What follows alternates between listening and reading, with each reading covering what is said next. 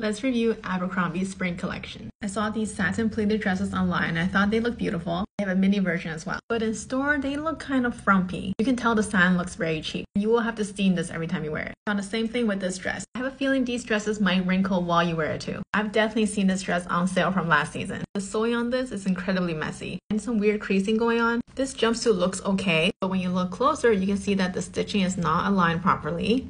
And there's some weird puckering here. This here looks like a beginner's DIY project. The pattern is very elementary, and the seam straight across the bust does not look good on the body. Compare that with something like this that will actually fit across the bust. This top is relying very heavily on the stretch of the fabric. The straps attached here looks like an afterthought. I don't find the shape flattering.